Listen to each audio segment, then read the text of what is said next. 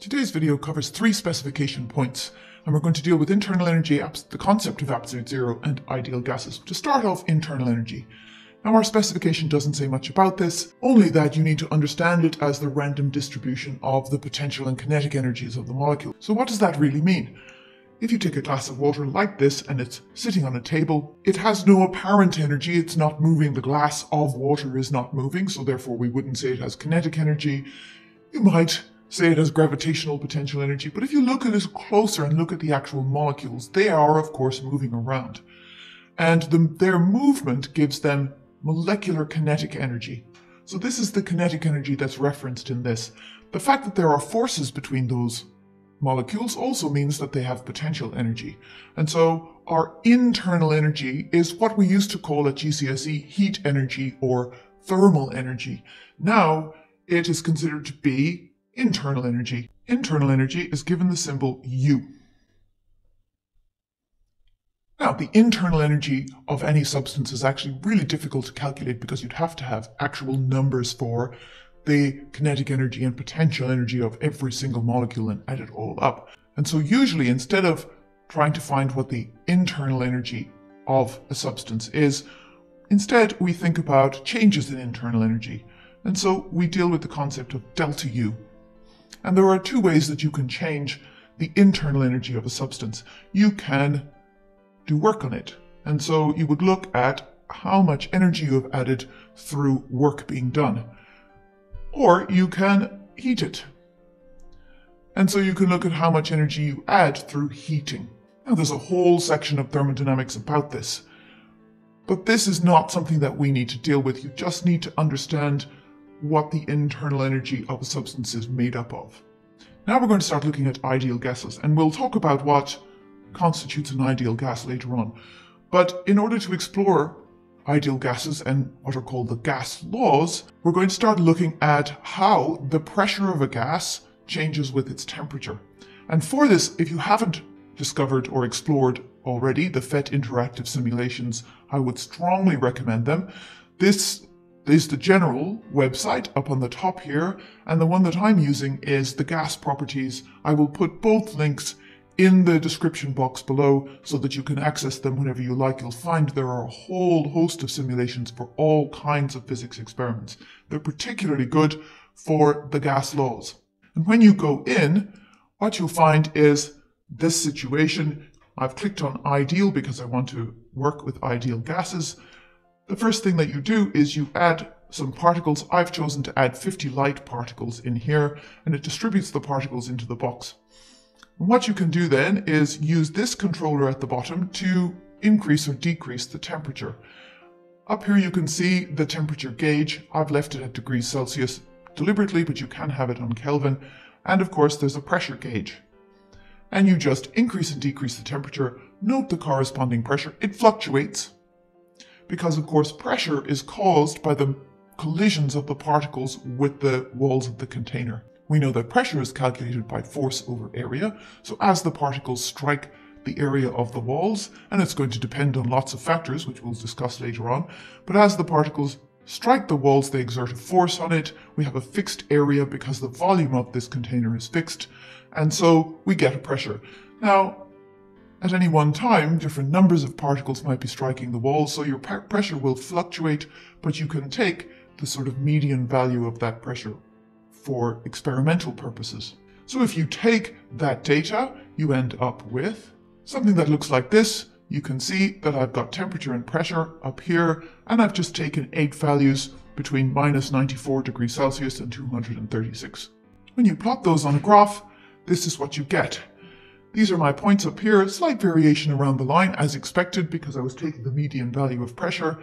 But the key point here, first of all, is that as the temperature increases, the pressure increases, and vice versa. As temperature decreases, pressure decreases. And you can see the reason why I've used temperature in degrees Celsius here, because we can see that theoretically, as you decrease the temperature lower and lower and lower, the pressure drops down. And so there comes a point where your pressure actually drops to 0. And if we zoom in on this point, we can see it is there. And that occurs at minus 273 degrees Celsius.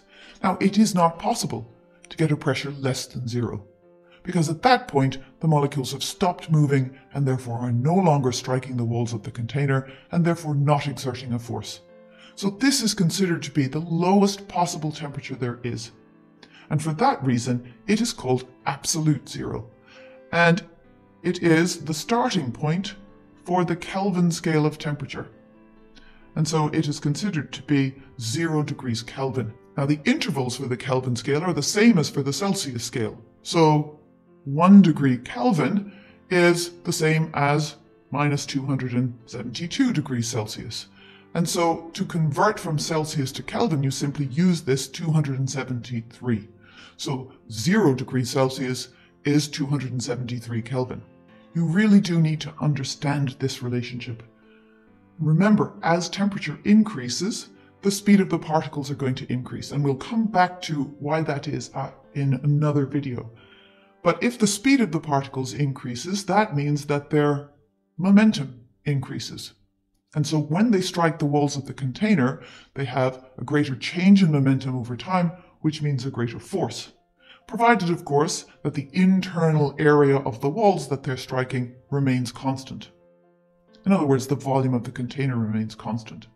And that means that the pressure increases. So there are two ways you can get a pressure increase, because the pressure is going to be the total force exerted by all of the particles on the walls. So if you've got faster particles, as in this situation, then you're going to have greater force on the walls, or if you have got more particles in there, because you'll get more collisions per second and therefore a greater pressure increase. So these are two of the factors that affect the pressure on the walls of a container. So we can see from this graph that pressure is proportional to temperature.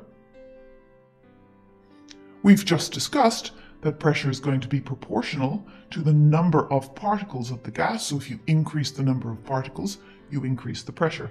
The third factor in here is the volume of the container, and I've referenced this in talking about the internal surface area of it.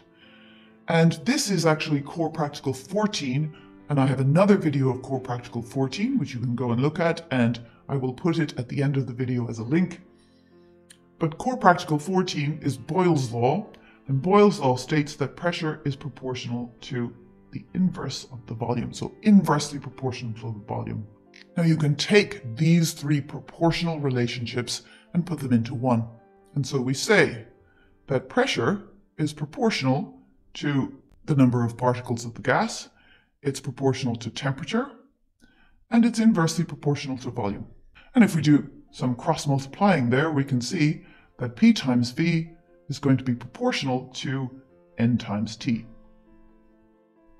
And so all we need to do then to turn this into an equation is add in a constant, giving us PV is equal to the constant K times N times T, more usually written as PV is equal to NKT. And this is our ideal gas equation, and you need to be able to use this.